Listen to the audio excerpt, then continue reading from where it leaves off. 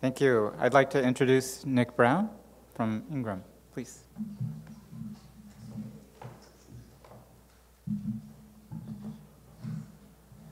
Hey, everybody. I am acutely aware that I'm between you and lunch, so I'll try and keep things exciting. Show some good demos and things. So as Peter said, my name is Nick Brown, and I'm from VitalSource. We're a part of Ingram Content Group. I'm a director of product management there, and for anyone that doesn't know VitalSource, which is I'm guessing many or most of you, we're the world's largest digital textbook platform.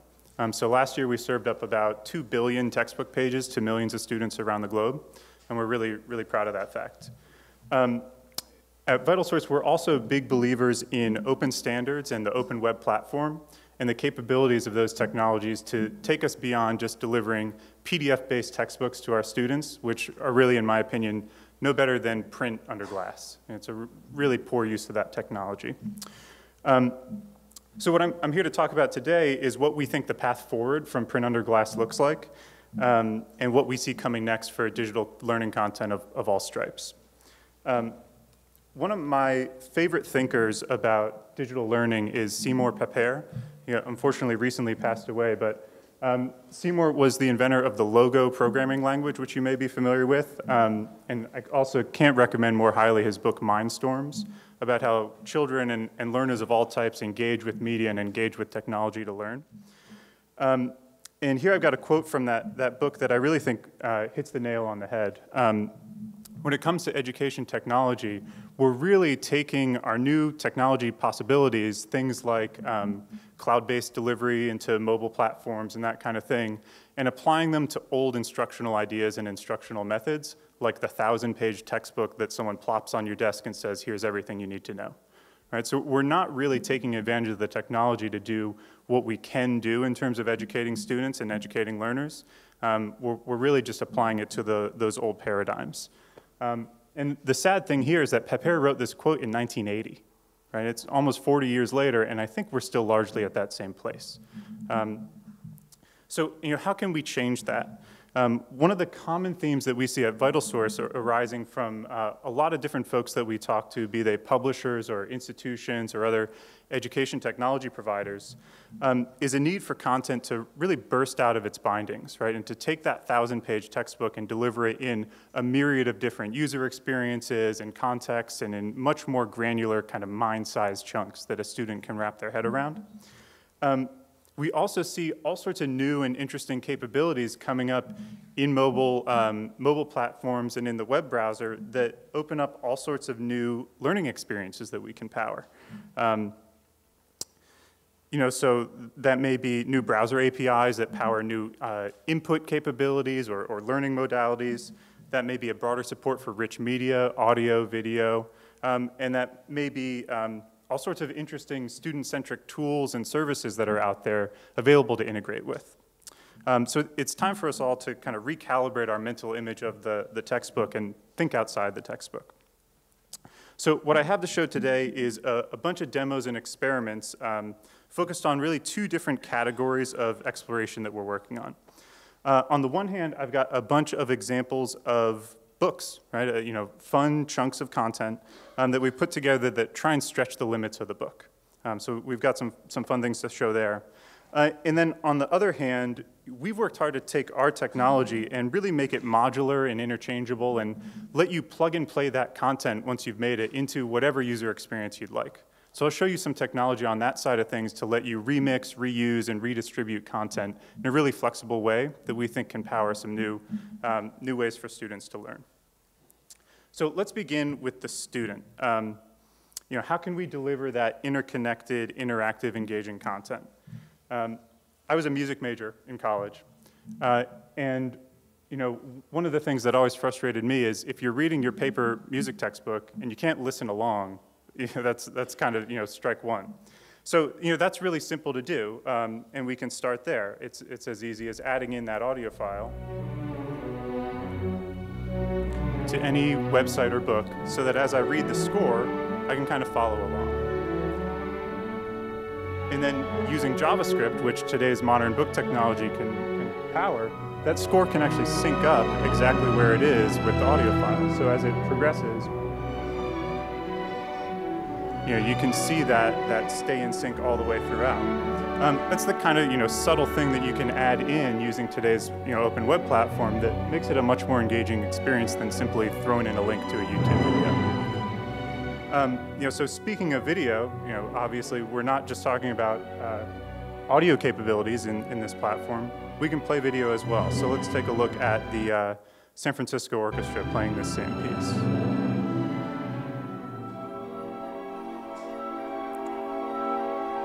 And again, we've kept that in sync across all of these three different modes, the audio and the video and the score.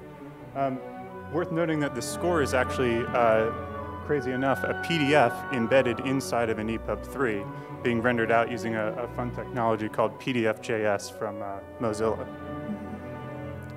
So let's pause this quickly.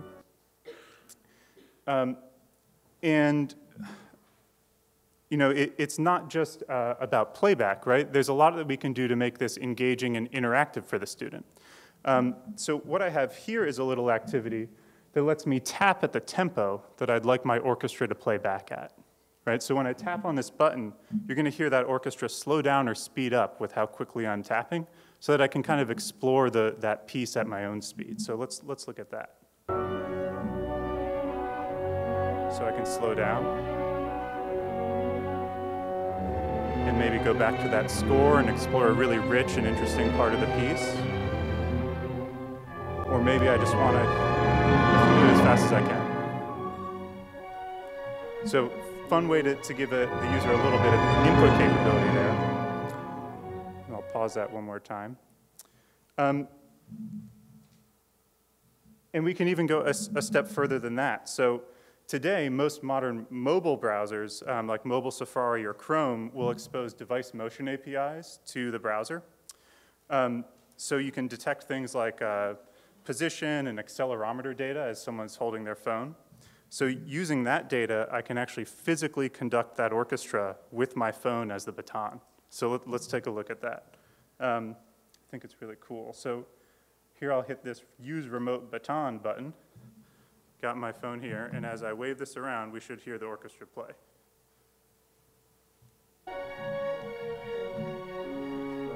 Again, I can slow down.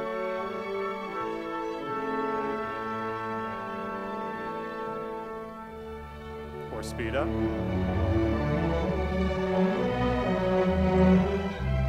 It's a lot of fun. It's really, really fun. You gotta try this. I wish I'd had this when I was studying music in college. All right, so let's skip a few chapters forward in the textbook here. The next piece I want to show you here is about a really key concept in music. It's called timbre. So timbre can perhaps best be described as the color of sound. It's what makes a flute playing a B flat sound different from a trumpet playing that same note. And timbre can be a difficult concept to kind of wrap your head around and develop an intuition for.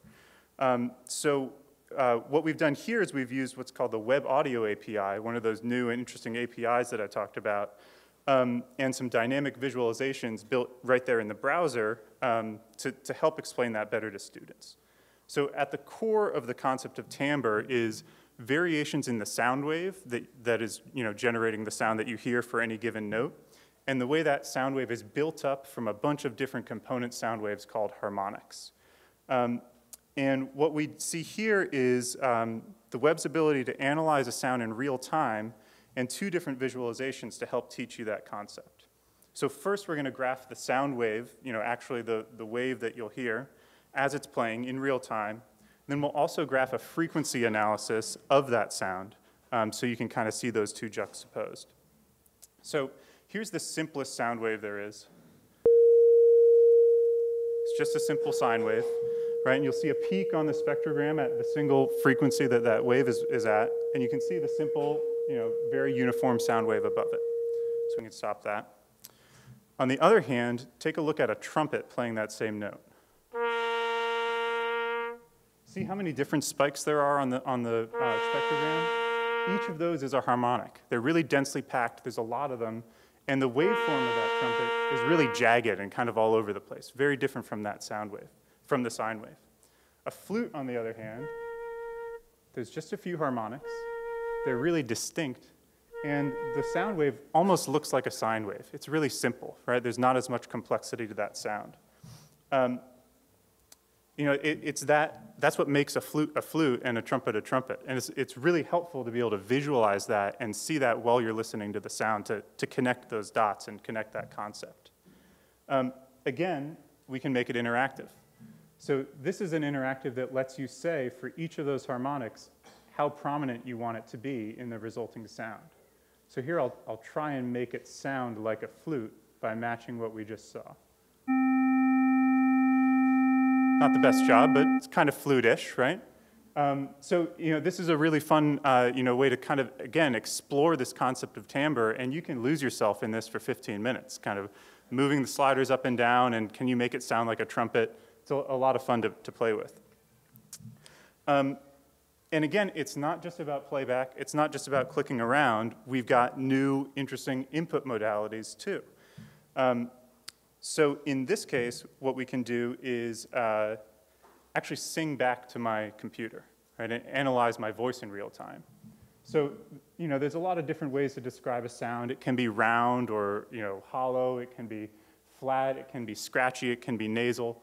And if you try and make your voice sound like each of those adjectives, you can see how it reacts in the spectrogram. So let's take a look at that. So I'll turn on recording audio. Here goes.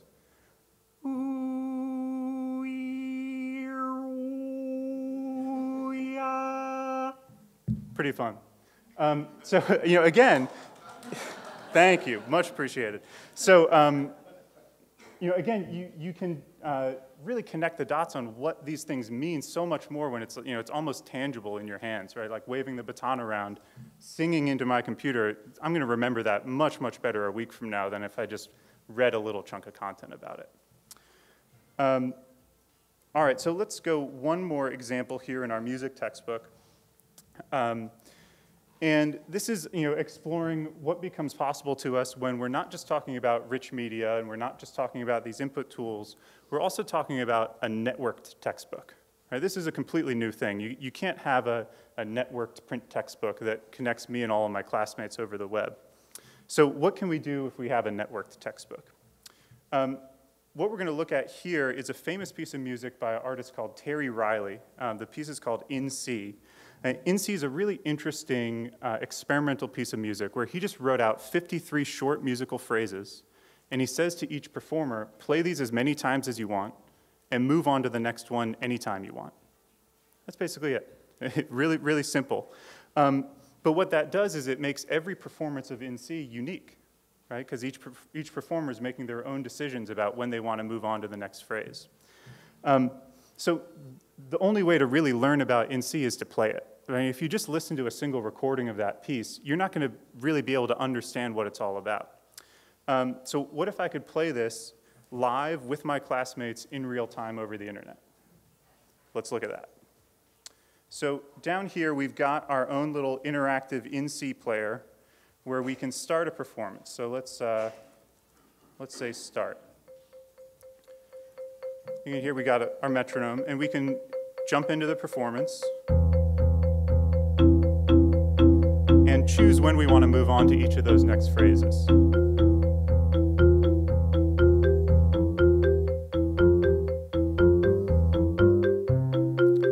We can also add in some robots if we want to play with some robots. These will just randomly choose to go on whenever they feel like it.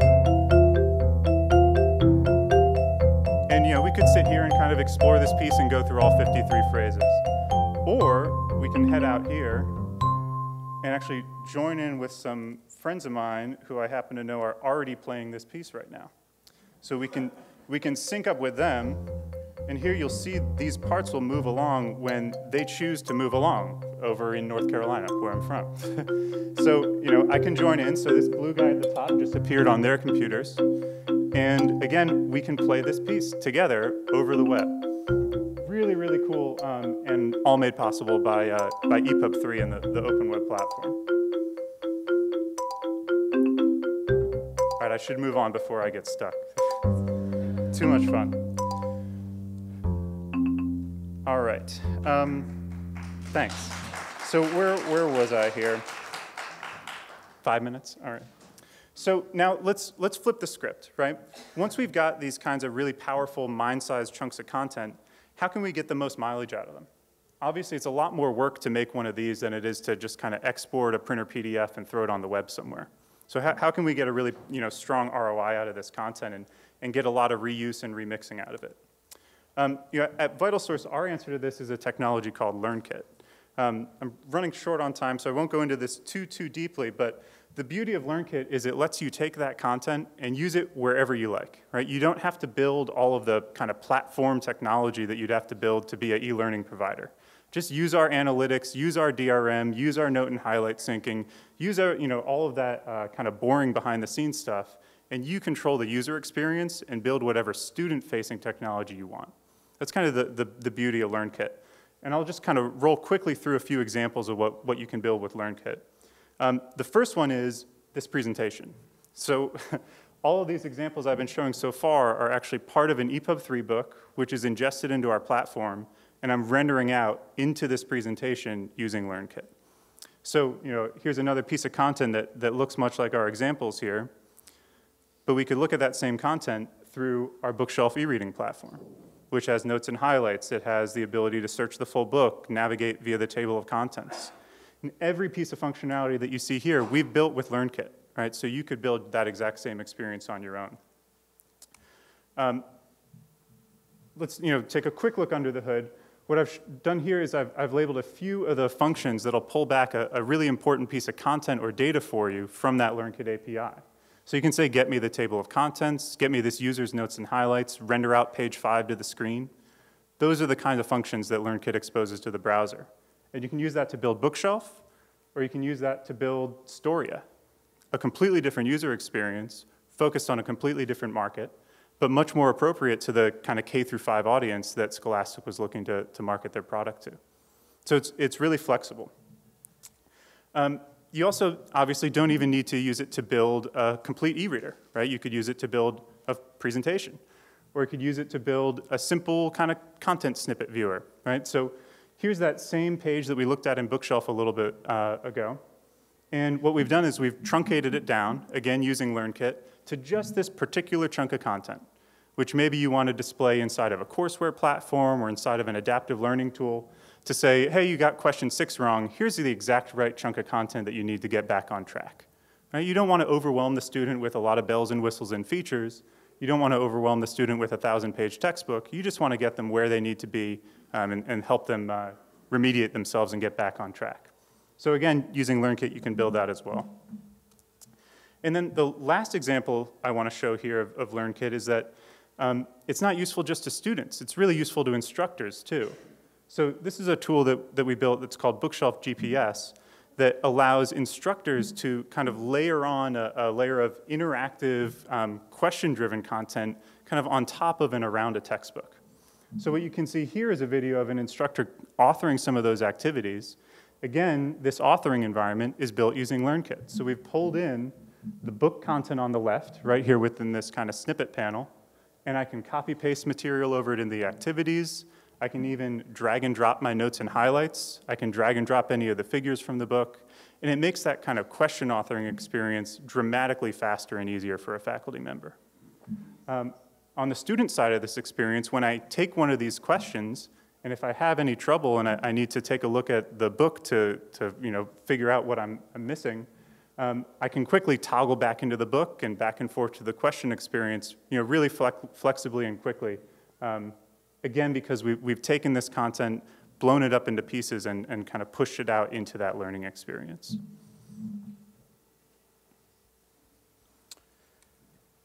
So, add all that up, right? Showed a kind of a whirlwind of demos here. Add all that up, and this is the kind of flexible environment that's afforded to us by the medium we're working in. It's a completely different medium than print. It's a completely different medium than PDF. It's even a different medium than something like a simple reflowable text book on a Kindle. We can support reusing simple content chunks, building complex learning applications, building e-readers for different markets and verticals, and much, much more, all wrapped around the same source content. And that content can be far removed from a print textbook. We can use audio and video and visual media. We can leverage new input and interaction modalities. And we can build integrated, collaborative experiences, all baked right into our books using EPUB 3.